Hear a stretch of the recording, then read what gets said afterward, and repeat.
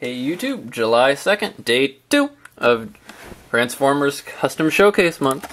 And like yesterday, we're going to be looking at another reshoot of one of my first customs I ever received.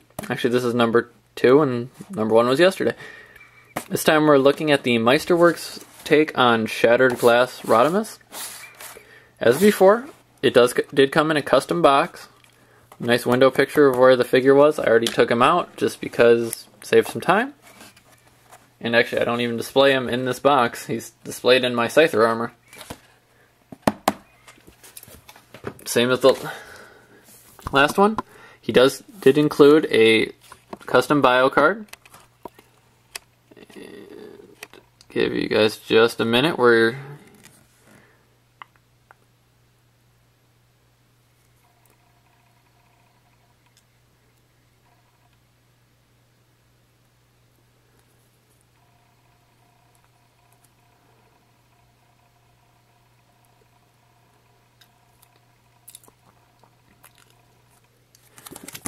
there you go, if you guys wanted to read that. Hopefully you were able to. If not, pause, rewind, rewatch. Alright, now his take, he used the challenge with Cybertron Rodimus to do this. And similar to his smokescreen, he used a lot of metallic auto paints. He did do just a flat black for the actual car itself. Then metallic purple fade on the rear tail fin, metallic red there, and a carbon fiber, metallic black, orange, and red that looks very carbon fiber there, and a red engine. He did add some of his own detailing to this project, so that one I really have to touch on and address the fact of how nice it is. The only place that really lacks a general paint thing is the hinge right here, and that's not a big deal because it's not really noticeable unless you point it out. He did redo the exhaust, paint the exhaust, nice purple detailing on the bottoms, silver and gold all around, including as well as, I'm sure you can tell it was the Sons of Cybertron one, a purple to gold fade on the flank propulsion for the gun. Alright, let's get him transformed. Now his transformation is a slight bit different than the traditional Rodimus, and I'll get into that why and how. You're going to want to pop off the gun. Next thing you're going to do, split the legs, or what will become the legs, the back section of the car. Flip that up. And unlock the canopy.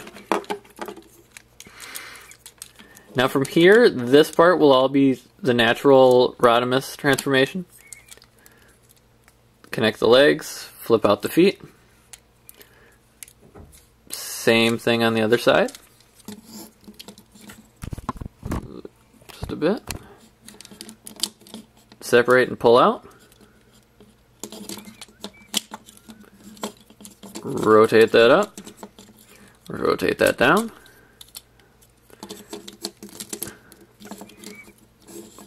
Hands come out. Grab them. Flip them out. And because I'm going to be showing off the detailing, even though I don't ever use this, I'm going to flip out the buzzsaw. Then come around make sure you slide. That gets slid forward. And then this will clip on here. As a side note, this is partially for the battery cover, and partially because he added a waist articulation to this mold now, hence the sliding forward. So this way, the canopy does not hinder the waist in any way, shape, or form. Oh, flip down the lower leg panels. Sorry.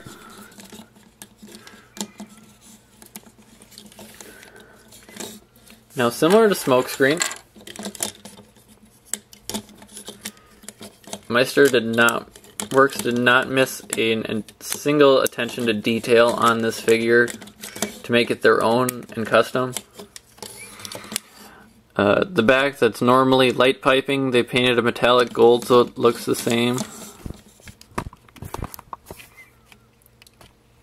Zoom in quick on the chest detailing. Beautiful metallic red here. And actually, I'm pretty sure I called that gold and that was my bad. I'm sorry. The gorgeous red flame detailing. Gold bits. Just lightly hinted at all over. Did a very good job adding purple, gold, and silver highlights to the shoulder panels. Hands are all done in a metallic purple. And metallic purple for the saw holster, and then silver for the blade itself. Nice purple shading there with gold highlights. Same with the feet. Now, and then the head, as you can see, he does have a purple crest as well as the evil goatee. There we go.